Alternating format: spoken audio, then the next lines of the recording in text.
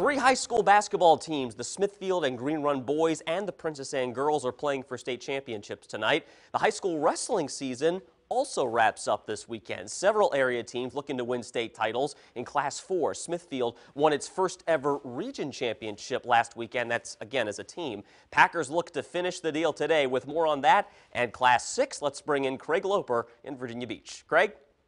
Class 4 state championship wrestling taking center stage Saturday here at the Virginia Beach Sports Center in Virginia Beach. And the Smithfield Packers, well, you could say they were well represented across multiple weight classes.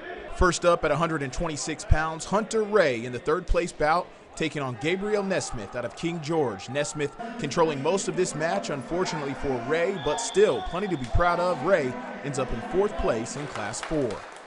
132 weight class, Roberto Hines gave his best effort and ends up in sixth place for the Packers, falling to Caden Smoot out of Culpeper. Cameron Hatchett competing at 145, taking on Kyman Kinney out of Salem, and it was Hatchett in the third place bout coming out on top, in part thanks to an injury default, but it is more team points for the Packers.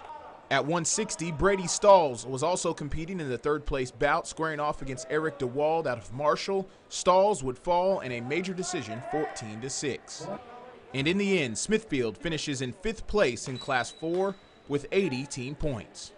Looking ahead to tomorrow, it's Class 6. Those finals begin at 12:15 in the afternoon. In Virginia Beach, I'm Craig Loper for the Sports Wrap.